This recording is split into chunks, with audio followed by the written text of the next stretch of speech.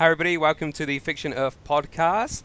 I'm joined today by Shaindel and Melissa Studdard, two authors and poets and teachers. Hi, guys. Hi. Hello. To begin with, I want to give you both opportunity to introduce yourself. So, let's start with Melissa. Melissa, tell us about your writing and your teaching. Oh, sure. I'm a professor at a community college in Texas. It's called Lone Star College, and I love it. I teach creative writing and composition and literature. And my writing is I do several different genres. I've done a young adult novel, a workbook that goes with that novel, a poetry collection, and a collection of interviews. And the novel came out a few years ago. It's an episodic fantasy novel about a little girl who kind of stumbles from one exotic place to another. And she goes to these places like there's a city underwater and an island where everything that grows is an instrument. And there's a garden labyrinth with a book of life inside of it, and all this really interesting stuff. But it's set up as a series of challenges that she has to overcome. And I guess I probably shouldn't tell you what her purpose is because she really doesn't discover that until later in the journey. Mm-hmm. But then My Yahida is a companion book that goes with that, and it has a bunch of writing prompts that are related to the things that happen in the book. And it's got mandalas that you can color. And then I Ate the Cosmos for Breakfast is a poetry collection, and it's kind of organized around the idea that God is a woman. Mm-hmm. Not a goddess, but actual the God is a woman, and it kind of follows the cycles of birth and life and reproduction, death, and rebirth. So, and I wrote my own epigraphs for that book. Sounds very philosophical, which is something that I wanted to ask you about a little later. You both seem to Right. have quite deep philosophy in your writing, but I'm going to tap on that in just a little bit. Shaindel, tell us about your writing and your teaching. Okay, well, it's kind of very similar to Melissa, actually.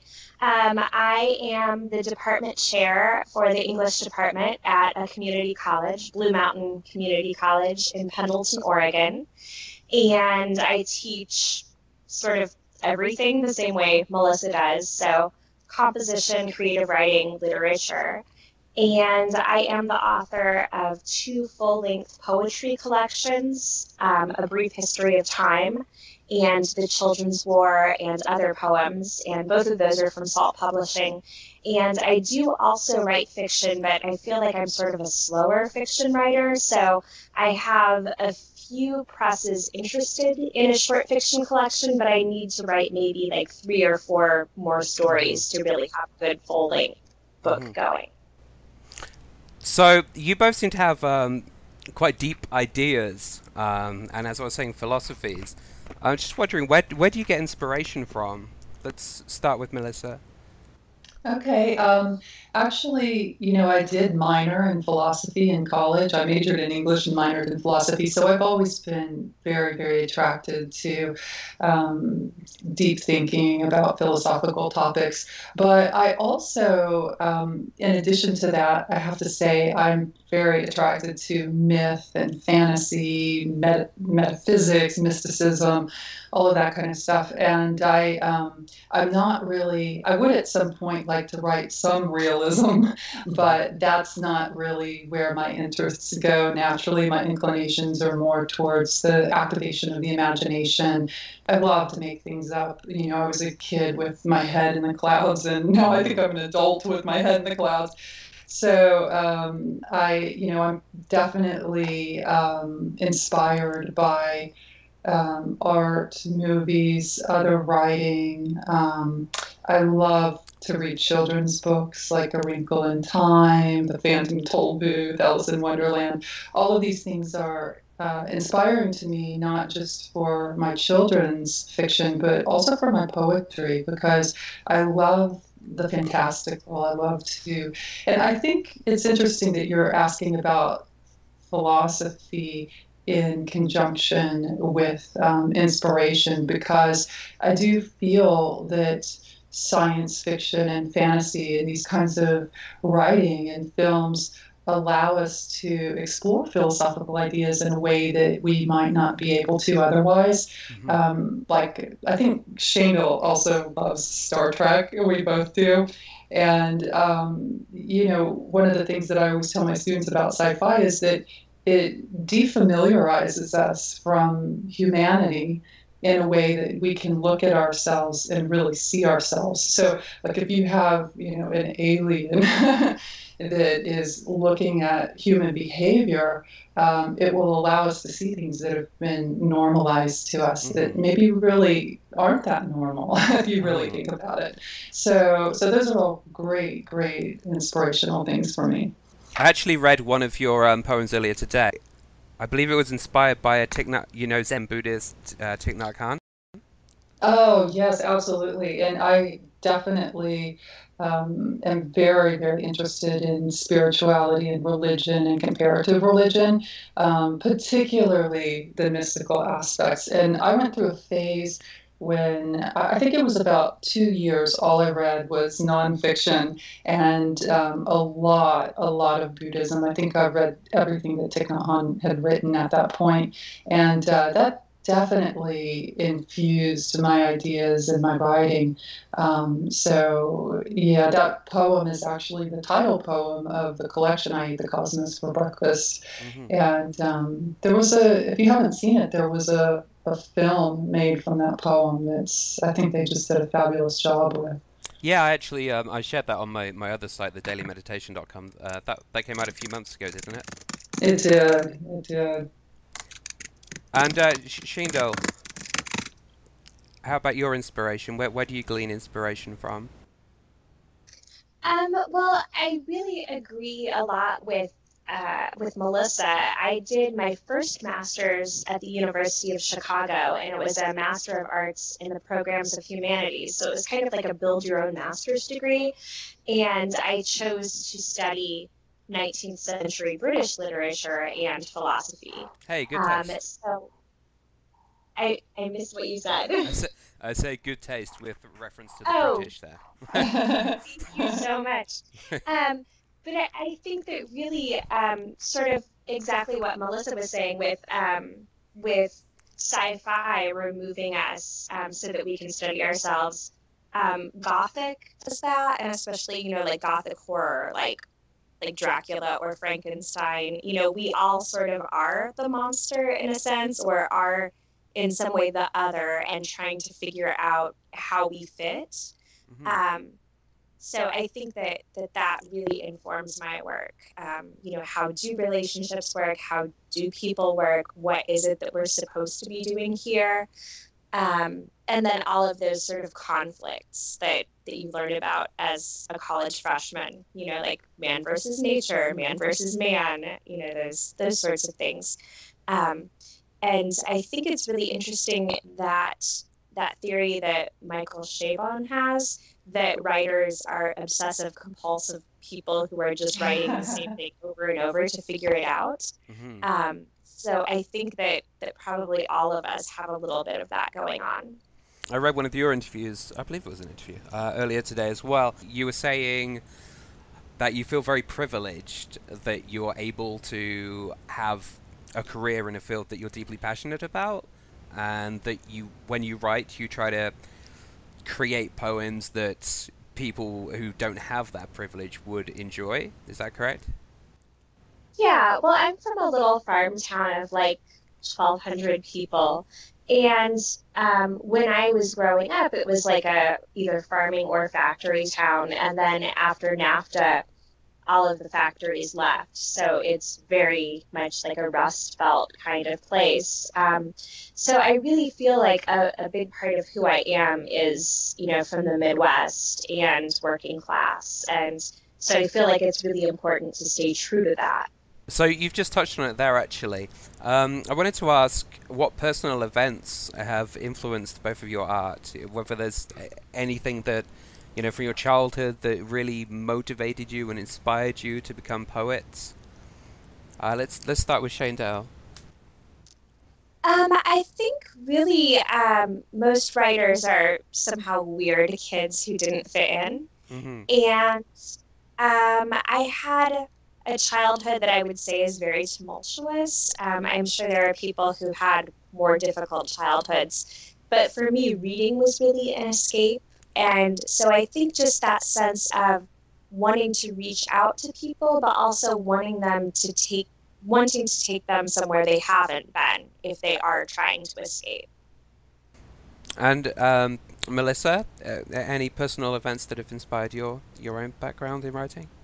Yeah, absolutely. I think I do agree with what Shaindel said, absolutely about childhood. And then going forward from that is having a child, having my daughter, in a lot of ways, I think has been the biggest influence for me because when I first started writing, I I always wrote a little bit off and on. It's been a real fits and starts sort of thing for me. But when I went to graduate school and got an MFA for writing, and I was starting to write poetry, I was married and I became pregnant during that time. And then I got divorced shortly after. So I was a single mom for a very long time. And I really didn't write much because I was working a full-time job and I just had all these responsibilities and just barely even had time to sleep, much less write. But then what happened was when my daughter started to get older, she started to love to read. It was like she loves to read and write as much as I do. And then it became something that we could do together. So that first book, that children's book, or the young adult novel, I really wrote for her when she was a preteen. And in fact, at the beginning of the novel, there's a poem that the girl, the main character, recites, and that poem was actually written by my daughter. What happened was we were out to dinner at a restaurant where they had paper tablecloths and the kids would draw on the table. And rather than drawing, my daughter had actually written this gorgeous little poem. And I was like, I have to take this with me. So I actually took the tablecloth with me and put it into the computer, the poem.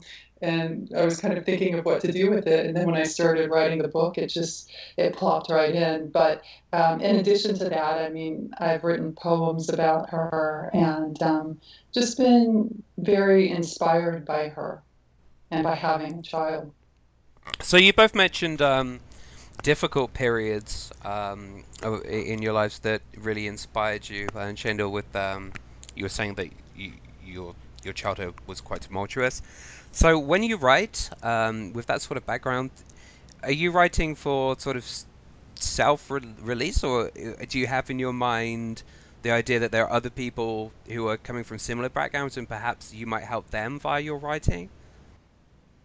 I think it's both of that. I think that writers really process their own emotions and experiences while writing. One of the things that I try to tell students is that the way that writing about trauma works is trauma is a response to your being not in control of the situation that has happened to you. And by writing, you're making yourself in control of it. You decide what happens, what's told, what's not told. And so I think I both process through writing and then I'm trying to reach out because anytime people feel like they're not alone, they are connecting with a survivor of something. And that, gives them hope that they're going to be a survivor too, that Mm. whatever they're in, they will eventually get through it. Mm. And Melissa, how about you for the end reader? Are you aware of sort of trying to inspire them in a specific way, or?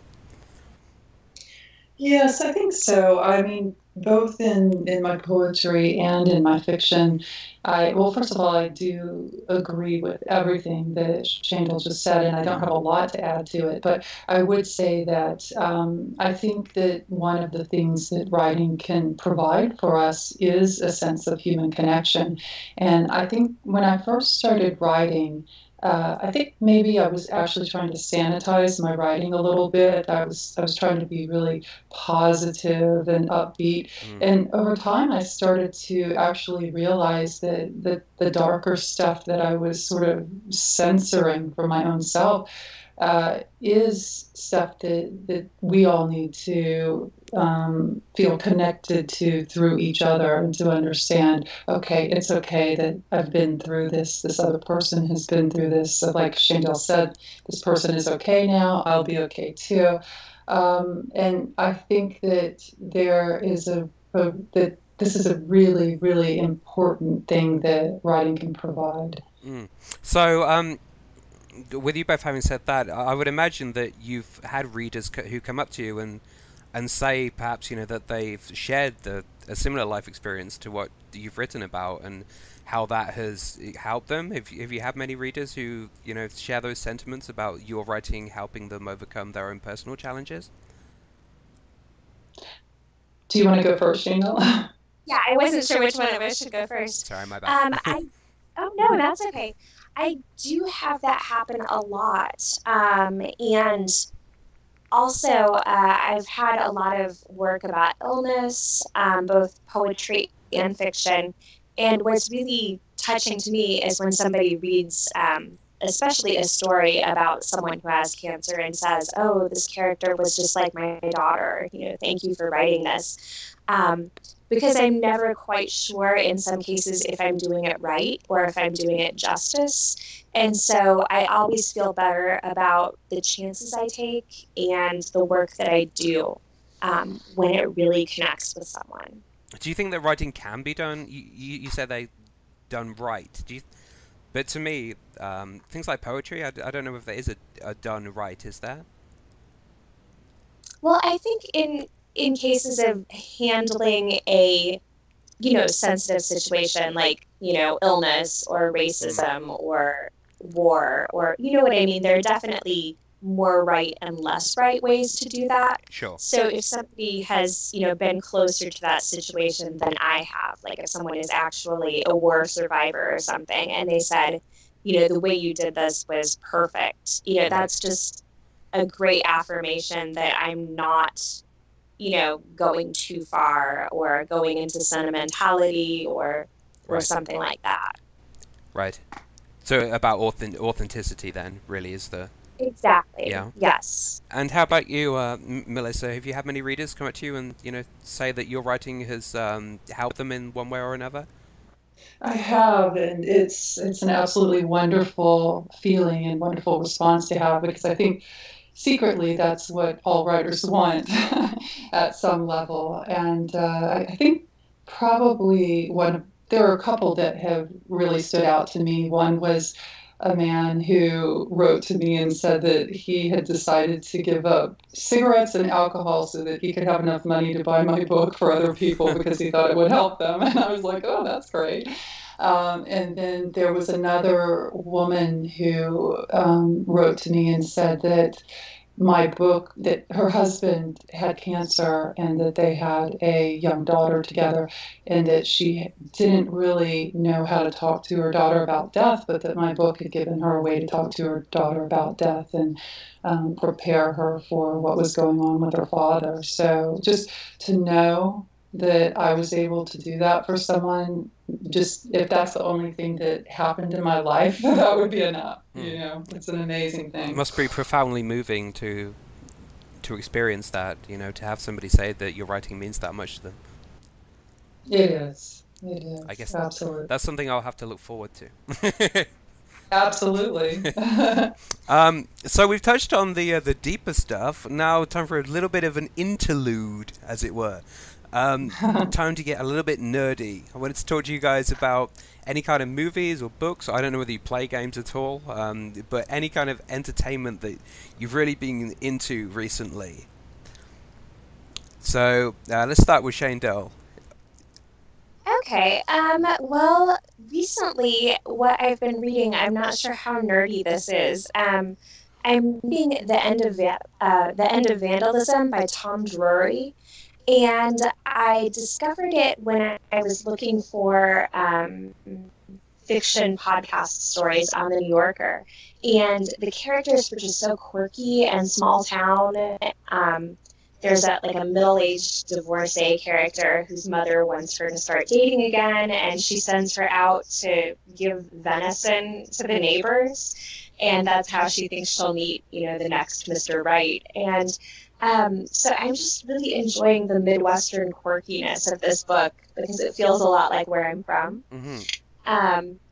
And I'm trying to think of other things that I've been doing. My son's 5 now, so I do a lot of things like watching dino trucks and rescue bots and things that might show up in my work someday, but I'm not sure right now what they're doing in my head.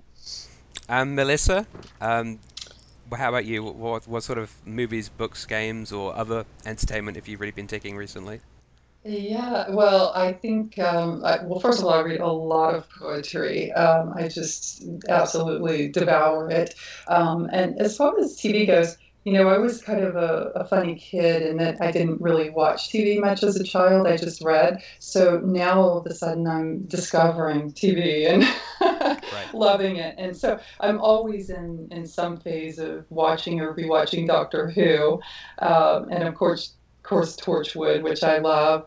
And I am watching an old series that a lot of people have already seen that's new to me called True Blood, which is kind of a fun vampire kind of show. Sense8, I don't know if you all have seen that. That's a wonderful sort of sci-fi contemporary show. Mm-hmm. And but I have to say I'm a complete Doctor Who and Torchwood buff. Those are my favorites. Which Doctor Who are we talking about? The original or the newer ones? Well, the newer ones. I have seen the original ones as well, but I have to say Christopher Eccleston, the Ninth Doctor, is my favorite. So, and I love Rose, his companion. Right. Yeah. So. It's interesting. I think Shaindel, probably teaching at a community college, has also the opportunity to go to writers' conferences and that sort of thing. In fact, I saw her recently in Los Angeles at AWP. And so my college pays for me to go to a conference every year. And not that long ago, I went prepared to make the case to my dean that Comic-Con was actually a legitimate academic conference. But, as soon as I went in, and started to approach her with it, I didn't even have to argue the case. She was like, oh, sure, go. That sounds great. Wow. And, they had a wonderful keynote speaker. But I took my daughter with me, of course. And we were standing on the street corner outside of the convention. We looked over, and John Barrowman was standing right there. And he plays the character Jack Harkness. And just to give you an idea how much we like him, we have a cat named Jack Harkness. So I looked up, and my daughter was standing there talking to me, and right behind her was John Barrowman. I was just standing there trying to, let her know and be cool at the same time, like, look behind you. So that was great. So when you guys watch TV and movies with, such artistic minds there, do you think you watch them in the same way that sort of non-artsy people watch them, or are you permanently aware of all the screenplay going on and the symbolism and unfortunately, I have to say I am completely embedded in my analytical mind, and it's very difficult for me to watch something without analyzing it. Yeah. Which is, in a lot of ways, it's great. In a lot of ways, sometimes I wish I could let go of that and just, sort of relax and enjoy it more. And I think it's funny for people who watch these shows with me, because I'm always sort of butting in and saying, oh my gosh, did you think about the fact that could actually be a metaphor for immortality? And how do they respond? Can you wait until after the show to tell me that? And how about you, Shaindel? Are you able to turn off your analytical mind, or? Never. I'm even the person that will be like, oh my goodness, did you see the reflection of such and such in that window? Or, the light was in the shape of a cross. This is totally a metaphor for a Christ figure. So I'm sure that I also am, kind of annoying to watch things with. Although it's great when you watch with people who catch all of those and discuss them. Mm-hmm. Shaindel, we should watch together. We should definitely do that. So you both are teachers, so you're going to know an awful lot about the next question that I'm going to ask you, which is for our readers who aren't published poets or authors, but who perhaps want to express their more creative side and want to tap into that creativity. How do you advise people to to tap into their creative potential? Let's start with Shaindel.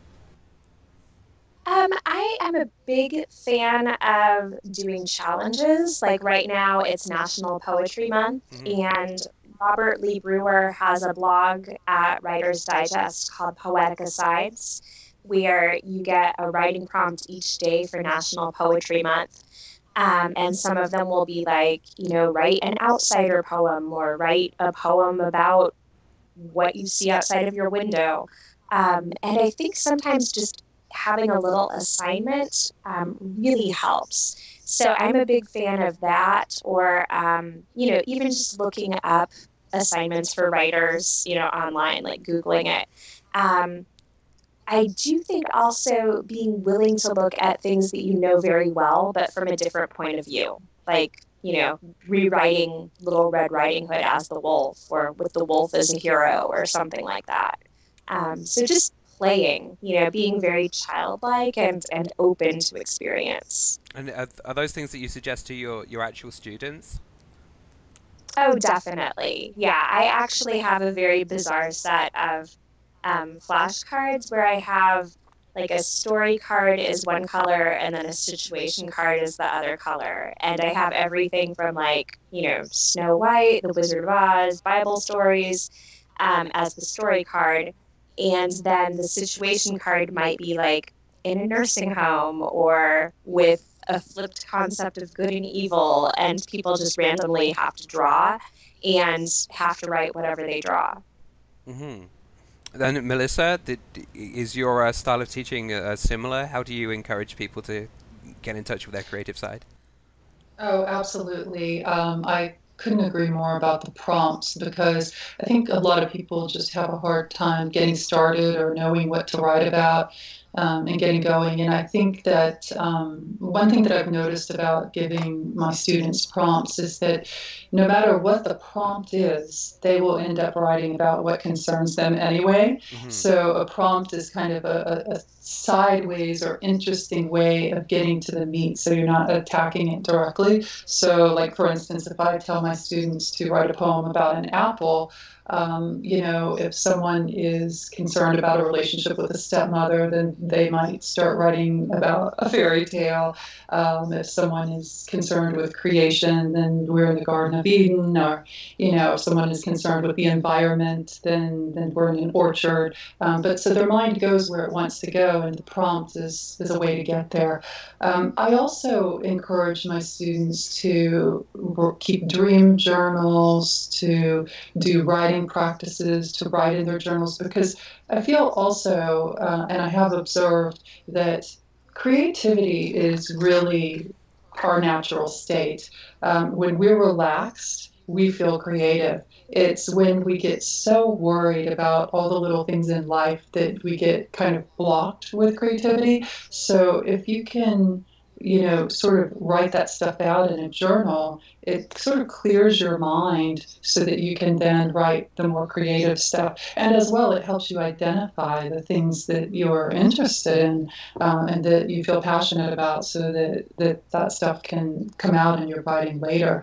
And one other thing that I always advise my students is to separate inside their mind, sort of separate the idea of the muse and the critic, so that when they are writing, and this speaks to what Shaindel was saying about it, keeping it playful, that when you are writing, sort of tell your internal critic, hey, I'd like you to sort of step aside for a minute and I'll contact you later when I need you. Because if you're worried about grammar and editing and things being proper and correct during the creative process, that sort of thought process is actually antithetical to creativity. So I think it's very important to separate those out, to remain playful during the creative act, and to not worry about whether or not things are correct or right. and to just know that you can deal with all of that in the revision process. I would have thought your idea there of separating the self-critic from the more free-flowing creative side was helpful to pretty much everyone. And who doesn't have a self-critic, right?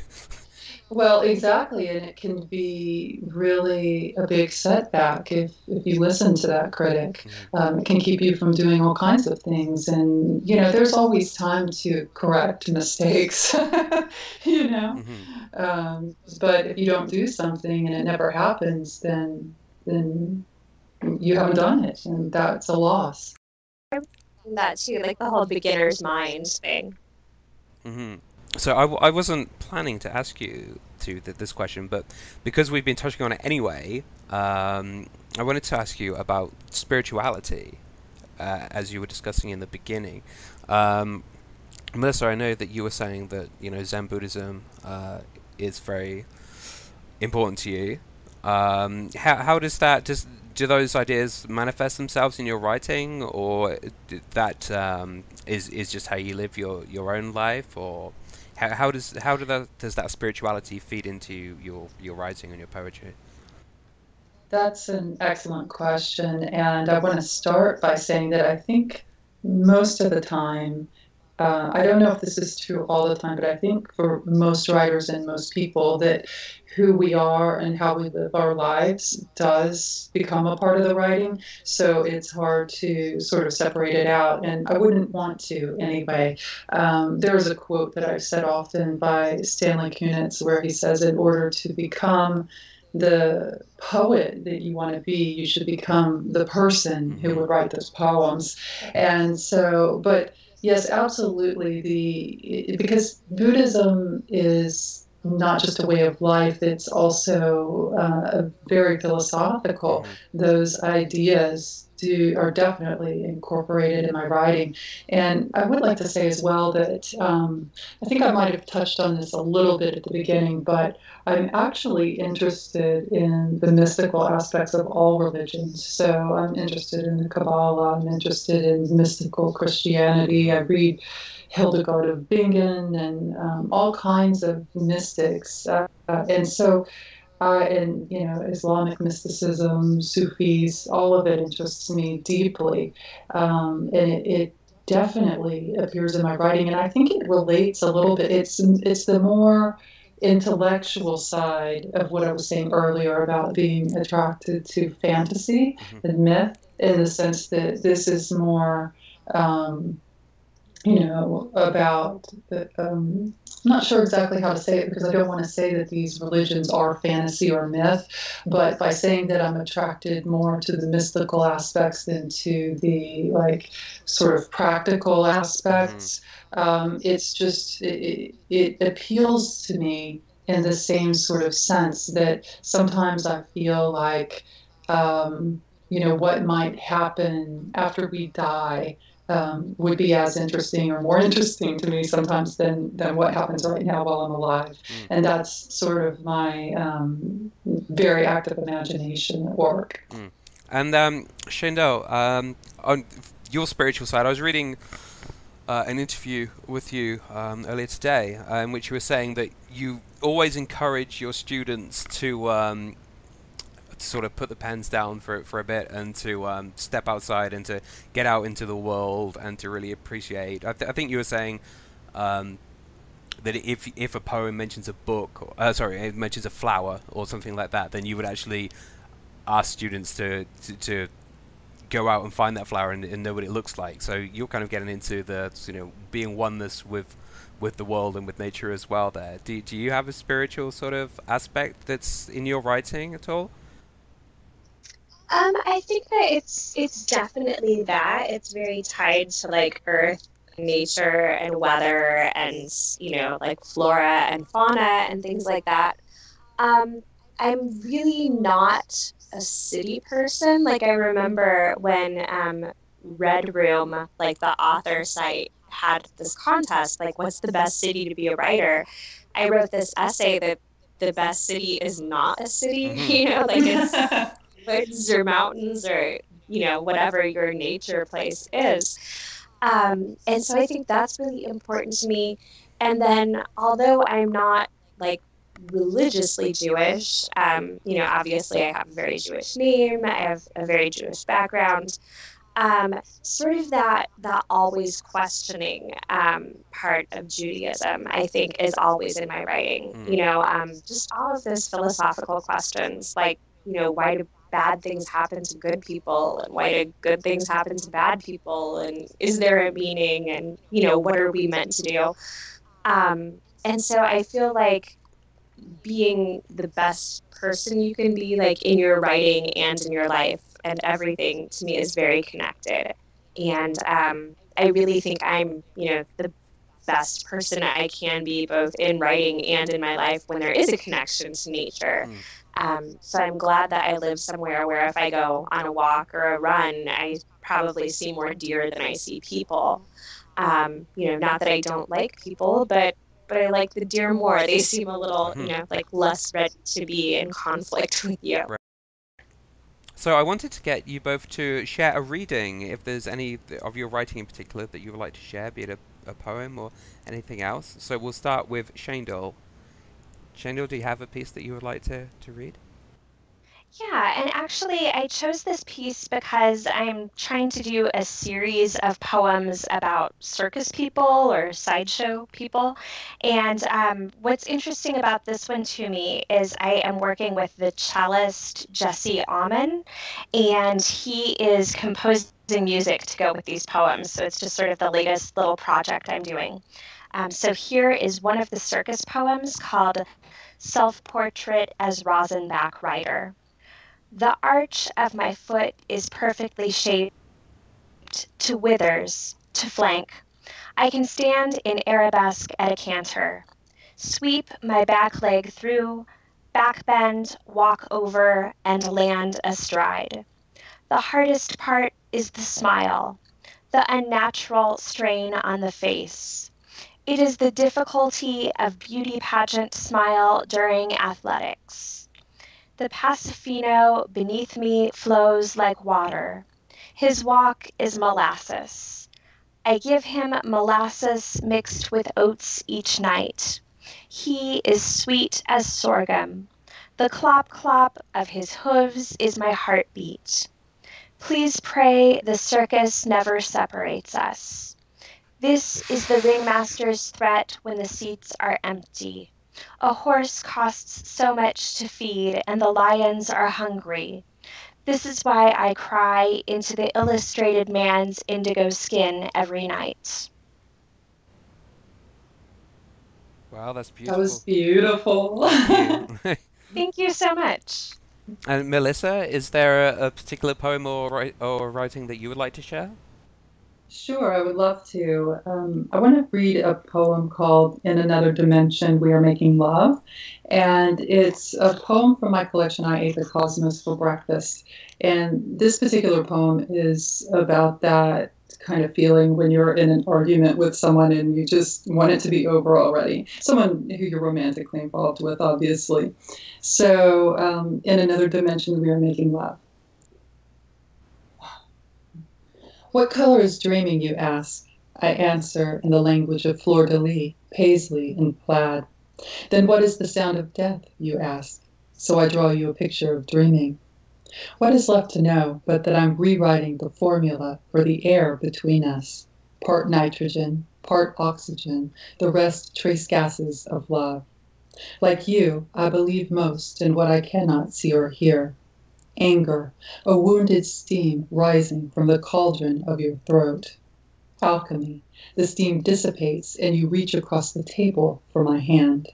So, I note that it was already storming before we arrived here, though my only proof is an exhausted cloud passed out in the courtyard and a thunderbolt curled up beside it. I point out that in another dimension, this restaurant is a bedroom in which we are making love. Don't try to understand.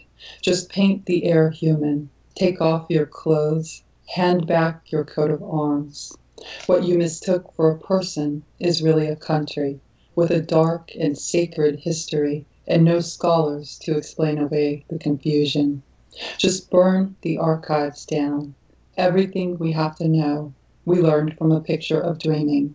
Everything we need to remember can fit on a scrap of paper smaller than your hand. Wow, you guys are so talented. It's intimidating in a way, actually.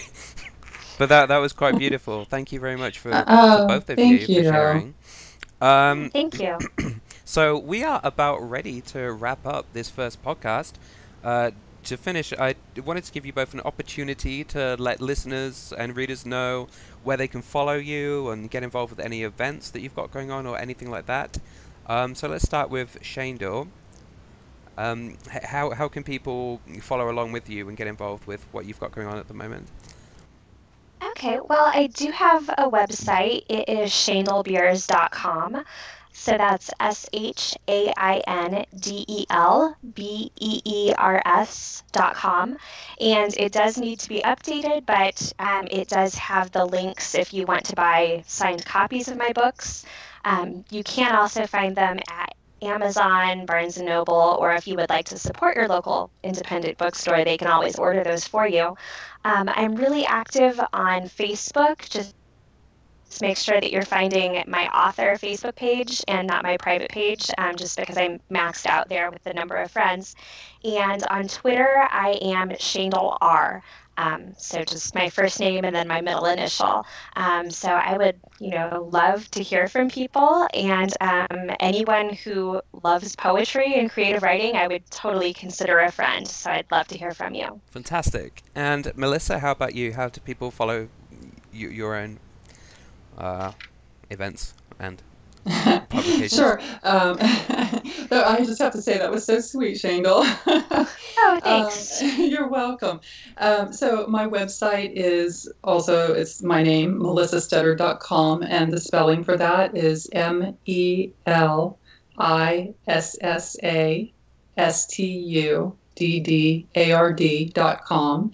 And my books are available at Amazon and Barnes& and Noble online as well. And I'd like to reiterate what Shaindel said about supporting local booksellers. So anytime somebody wants to order something into a local bookstore, brick and mortar store, I would totally encourage that. As far as Twitter and Facebook go, I am fairly active on those as well, and you can easily get to those from my website. And like Shaindel, I would consider anybody who loves poetry and literature and the arts a friend. So I'd love to hear from people as well.